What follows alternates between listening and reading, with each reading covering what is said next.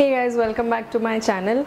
In this video I'm quickly going to share with you my lookbook that I have planned for Karwachauth this year. I've already planned what I'm going to wear this year during the day and during the night, and I'm going to share the same with you. So if you're interested, keep watching, and if you're new here, please don't forget to subscribe to my channel.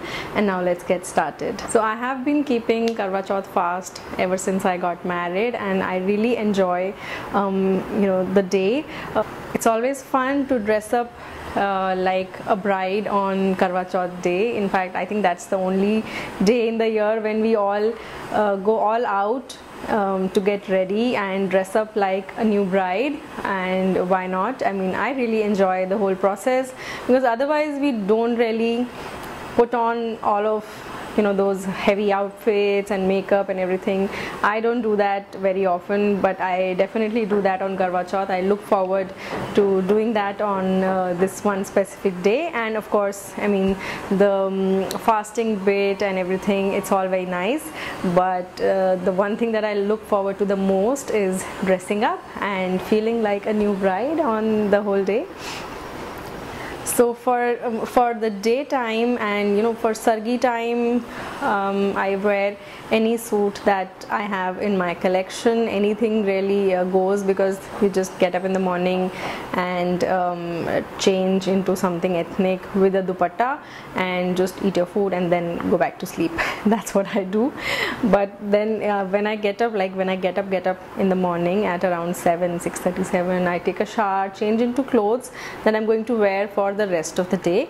And that's where I like to wear a nice cotton suit, which is comfortable and which I can wear the whole day, which is not heavy. And I like being active throughout the day. I don't really like being lazy, because that keeps the mind away from food and water and all of those things. So I like being active. So for that I like to wear something which is like a cotton suit, not too heavy, does not have too many linings. And this year I'm going to wear this suit that I bought, this block printed suit with some gota patti detailing on the sleeves and on the neckline, and there's also some work on the sides.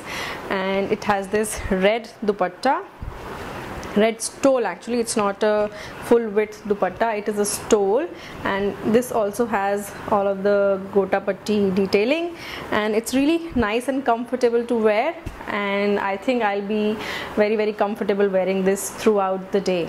For those of us who are working, you need to go to work also. Not everybody gets a leave on Karwachauth. And I remember my mom always used to go to work on Karwachauth day to stay distracted from food and water. Now she is retired, so I mean, this year she's going to be at home, but otherwise I've always seen her going to work. But personally, for me, I like being active throughout the day, and for that, something like this is the perfect thing to wear. Just some suhag things to wear with my outfit, my mangal sutra, sindoor, a bindi if I want to, and all the akada and everything, just to complete the look for the day. But I like to keep it simple, and I think this outfit is just completely perfect for that. Mustard and red. It has mustard pants which are very comfortable. I really like the quality of this, and I got it from Amazon and on a very good budget. I think I'm going to repeat this outfit a lot, but I'm going to leave the links and the names and everything in the description box down below in case you're interested in checking this out, and I think you should. The next thing that I have is my favorite thing, a saree. This is a patola saree that I've picked up this time, and it is one amazing saree. It has, this is the pallu, and the whole saree looks like this. It has this patola weaving throughout the saree, and it's a very comfortable fabric to wear. This is the blouse that comes with the saree. It has this border. I'm yet to get it stitched, but a lot of times I like to mix and match blouses with my sarees, and I've done the same for this one. I already have a green blouse in my collection, so I worn the saree with that, and I think it looks really nice. Paired it with a handful of glass bangles and kadas, and you know, the usual. I've also worn a piece of set from Zaveri pearls, which also I'm going to leave in the description box down below. Don't forget to check out the links down below. So, but this is the sari, and oh my god, I just love it. This is how it falls. It's a nice red sari with golden zari border and patola weaving all throughout the sari. The sari has colors like this. There's some green here. There is some like creamish white over here, but that's how you it's a very normal thing for a patola sari to have colors like this, and it has some brownish maroon, so you can also wear it with a lot of blouses, other blouses that you may have in your collection. And I'll show you the border, which is such a beauty. One second. This is the border which comes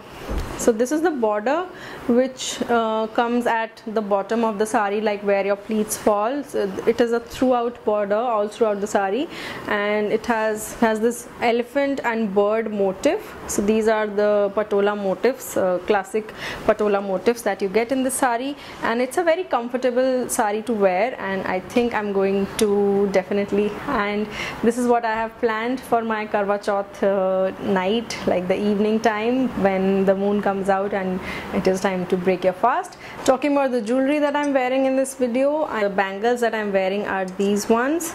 I've shown them to you guys in a lot of previous videos. These are classic Rajasthani bangles, and you know, they have this scallop design, and this is what they look like, red and green in color, and they go perfectly well with my sari and my outfit. Otherwise, this is what it looks like when you wear them. And the neck piece that I'm wearing with the sari in the stylized video is this one.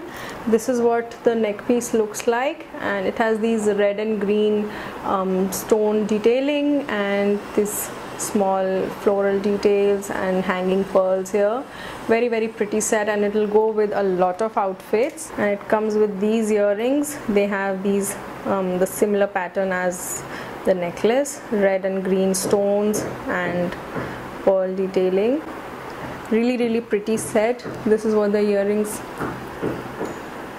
this is how big the earrings are, and this is the necklace. It covers your neckline all throughout. So those were the two outfits that I've planned for my Karwachauth day. I am thinking I'm going to vlog my day this time and share it with you guys. All of the products that I've shown to you in this video are going to be in the description box down below. Don't forget to check it out. And that's about it. I hope you guys have fun on Karwachauth, and you know, follow it with all your heart, and just have a blessed married life ahead. I hope you guys enjoyed this video and found this helpful. If you did, give it a big thumbs up. Do subscribe to my channel for more, and I'm going to see you guys in the next one. Bye.